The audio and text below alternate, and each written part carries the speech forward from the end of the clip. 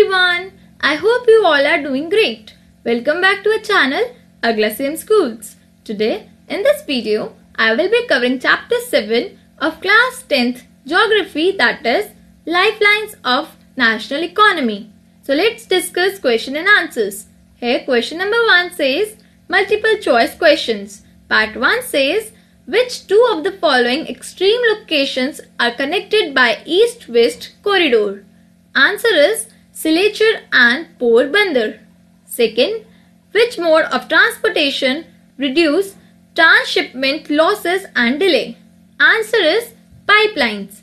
Further, third part is which one of the following states is not connected with HVJ pipeline? Answer is Maharashtra. Fourth, which one of the following ports is the deepest landlocked and well-protected port along the east coast? Answer is Vishakhapatnam. Fifth, which one of the following is the most important modes of transportation in India? Answer is railways. Sixth, which one of the following terms is used to describe trade between two or more countries? Answer is international trade. Now, question number 2 says, answer the following questions in about 30 words. Part 1 says, state any 3 merits of roadways. So, answer is, the 3 merits of roadways are, first, the cost of construction of roads is much lower than that of railway lines. Second, roads can go through the deserts and undulating land areas. Third, transportation of goods by roadways is economical as loading costs are low and they also provided the door-to-door services. Further, second part says, where and why is rail transport the most convenient means of transportation?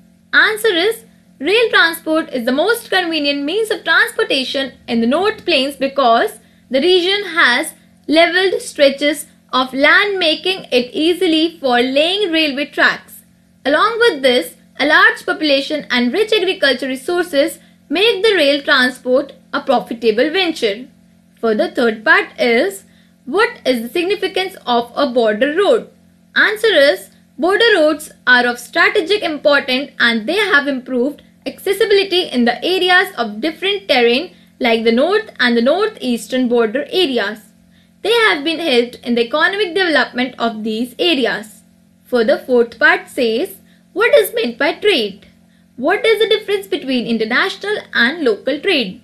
Answer is, the exchange of goods among people, states and countries is termed as trade, whereas trade between two or more countries is known as international trade and the trade occurring within the country is termed as local trade. It is carried out within cities, towns, villages of a country. Further, question number 3 says, answer the following questions in not more than 120 words. First, why are the means of transportation and communication called the lifelines of a nation and its economy? Answer is, the means of transportation and communication are called the lifelines of a nation and its economy because they are the precautionaries of the development of a country. They help to develop active links between two regions. This facilitates transportation of goods and services from production units to the demand locals. Fast developing communication channels between different countries of the world has given rise to globalization. Today, India is well linked with the rest of the world, which has been possible only due to transport and communication. Railways, airlines, waterways, television, radio, newspaper, internet, etc. have contributed vastly to the socio-economic progress of our country.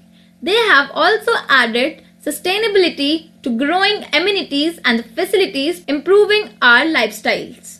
Further, second part says, write a note on the changing nature of international trade in the last 15 years. Answer is, international trade has undergone a vast change in the last 15 years. First, exchange of information and knowledge has surpassed the exchange of goods and commodities. Second, India has emerged as a software giant at the international level and is earning huge amount of foreign exchange through its advanced software technology and knowledge and excellence in the field of information technology. Third, tourism has also played a big role in improving India's position in international trade. Tourism in India has grown substantially over the last 3 decades. Further, fourth is the commodities imported by India including petroleum and petroleum products, that is 41.87%, pearl and precious stone, that is 29.26%, inorganic chemicals, that is 29.39%, coal, coke and breweries, that is 94.17%, and machineries, that is 12.56%. So guys, here I have covered all the questions of this chapter in this video. I hope you like this video, and if you have any query or any doubt related to any of the questions discussed, please put your query in the comment section below. For more such NCERT solutions, keep watching and do not forget to subscribe our channel AglaSem Schools. And do not forget to wear a mask and take good care of your health.